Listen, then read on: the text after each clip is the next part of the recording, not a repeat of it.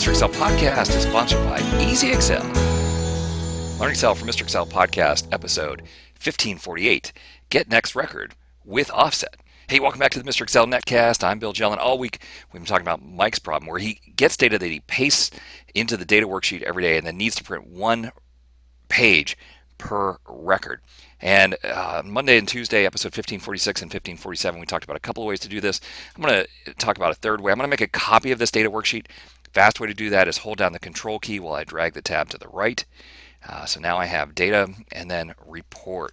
So over here on the report, I think this is where I'm actually going to build these formulas that point to the right spot. So I can get rid of all the extra rows here. I just need to have one row that's getting the data from the data worksheet. And I'm going to insert a couple of rows here where I specify the record number that I want. So a record number. Now, that means that because I'm printing the printed report from back here, let's see if we do Control P.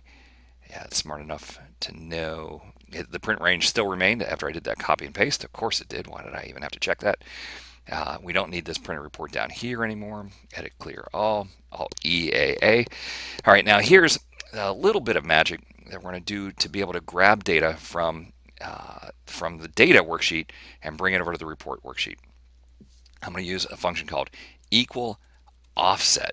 Equal offset, and it has to start from a specific place. And we're always going to start from cell A1 on the data worksheet. So that's going to be data exclamation A1, and I'm going to allow that to move as I copy across. So it's going to move from A to B to C and so on.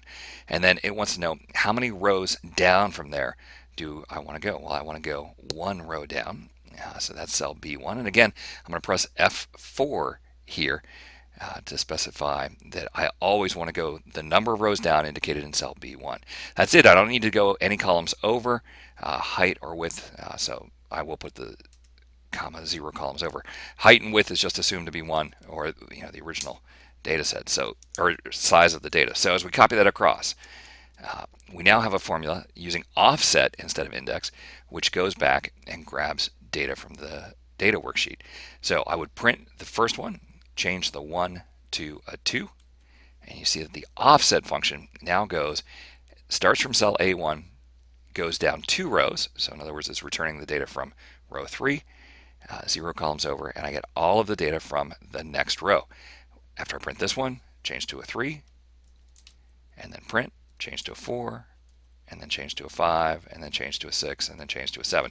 The reason I like this one a little bit better, as I get more data, even if I'm expecting 10 to 15 records a day, eventually there's going to be a huge day where I get 25 records or 30 records or something, right? And then it's going to overwrite my data. By keeping it separate, I can paste the data here each day and then come back to the report and run through and print each of these.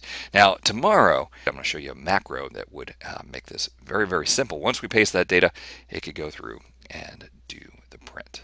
Well, hey, I want to thank you for stopping by. We'll see you next time for another Netcast, Mr. Excel.